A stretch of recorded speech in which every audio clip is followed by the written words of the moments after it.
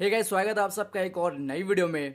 तो आज हम देखने वाले हैं हमारे फ़ोन की बैटरी ड्रेन क्यों होती है, या फिर अगर हमें बैटरी लाइफ को बढ़ाना है, खासकर रियलमी के फ़ोन में, क्योंकि इसमें जो है रियलमी यूआई में बैटरी बहुत ज़्यादा ड्रेन होती है।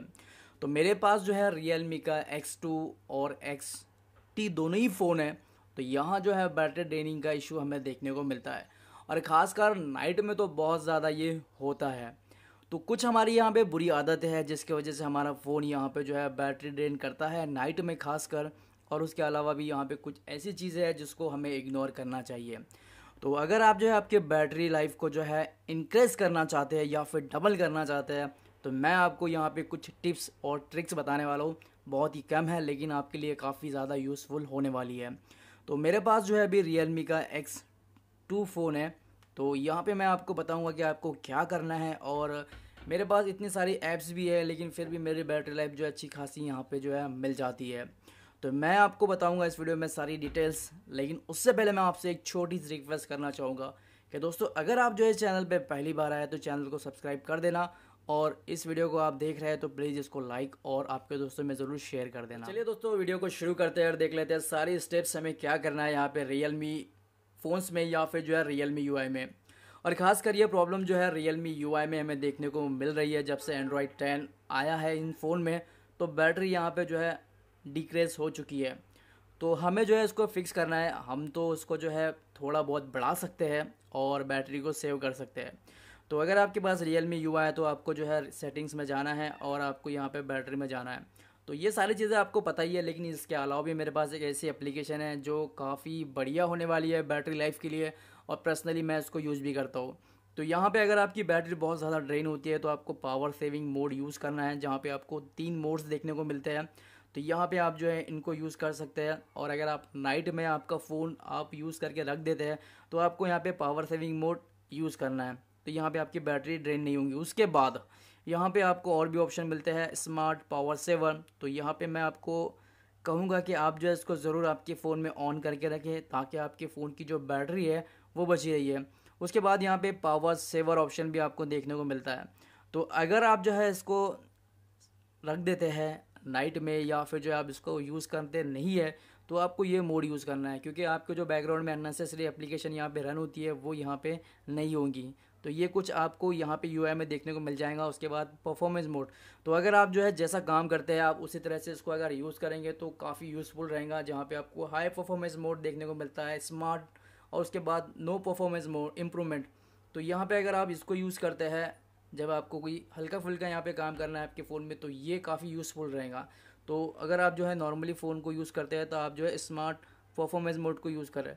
तो ये तो हो चुके हैं रियलमी यूआई में आप जो है क्या कर सकते हैं, लेकिन इसके अलावा आपको एक एप्लीकेशन मैं बताने वाला हूँ जो आपके फ़ोन के लिए काफ़ी बेटर रहेंगी, और ख़ासकर मैं इसको अपने फ़ोन में यूज़ करता हूँ जब बैटरी ड्रेनिंग का इशू होता है।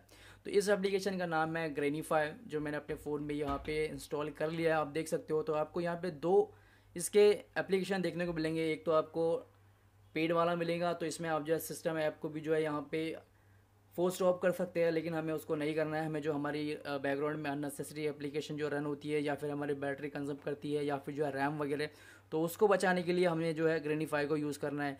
काफ़ी लाइट वेट है ये, यानी इसका ज़्यादा साइज़ भी नहीं है और आपके फ़ोन में ये कोई हार्मफुल भी नहीं है।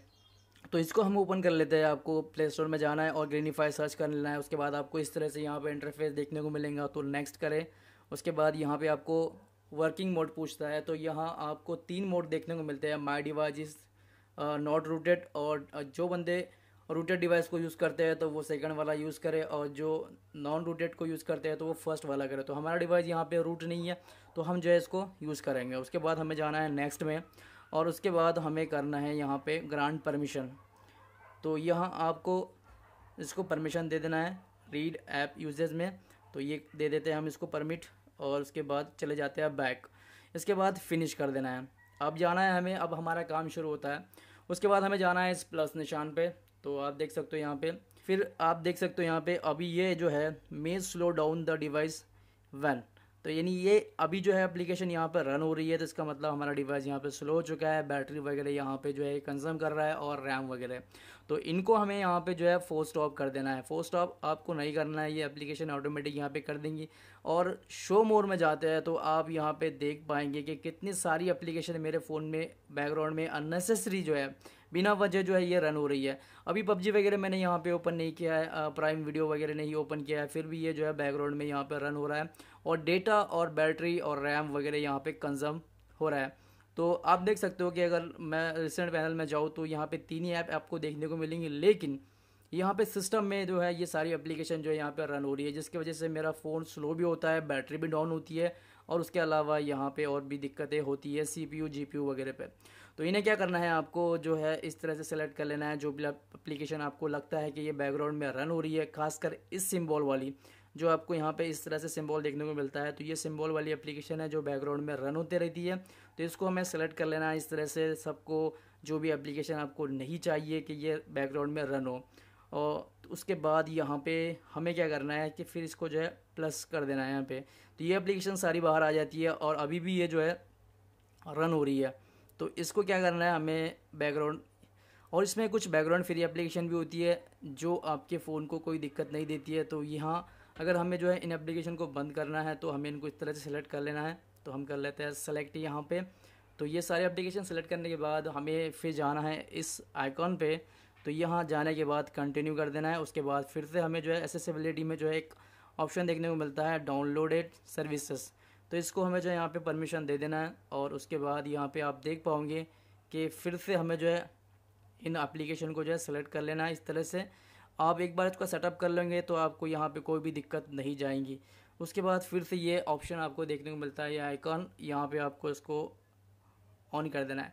तो यहाँ पे आप देख सकते हो कि सारी एप्लीकेशन यहाँ पे ऑटोमेटिक जो है फोर्स स्टॉप होते रहेंगी और आपकी जो अननेसेसरी ऐप है बैकग्राउंड में वो यहाँ पे क्लोज होते रहेंगी। तो यहाँ पे ये इस तरह से वर्क करता है और फर्स्ट टाइम यहाँ पे थोड़ा टाइम लग सकता है आपको समझने में या फिर जो है इसको हाइबरनेट करने में, लेकिन जब आप इसको यूज़ करोगे तो आपको इसकी आदत पड़ जाएंगी। तो यहाँ जो है ये एप्लीकेशन काफ़ी बढ़िया वर्क करती है बैटरी लाइफ के लिए, और ख़ासकर ये स्पेशली डिज़ाइन की गई है इस बैटरी लाइफ के लिए। तो मुझे ये काफ़ी अच्छी लगी और मैं अपने फ़ोन में इसको यूज़ भी करता हूँ। तो ये एक एप्लीकेशन काफ़ी बढ़िया रहेंगी अगर आप जो है बैटरी लाइफ को इंक्रीज़ करना चाहते हैं आपके फ़ोन में।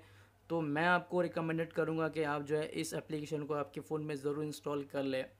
तो यही एक छोटी सी ट्रिक्स है या फिर टिप्स है कि अगर आप बैटरी लाइफ को बढ़ाना चाहते हैं तो आप जो है इस ग्रेनीफाई को आपके Realme UI में यूज़ कर सकते हैं, या फिर अगर आपके पास और भी कोई फ़ोन है तो वहाँ पे आप जो है इस ऐप को ज़रूर यूज़ करना, ताकि आपको बैटरी अच्छी मिले आपके फ़ोन में और आप जो है अच्छा एक बैटरी लाइफ पाए आपके फ़ोन में।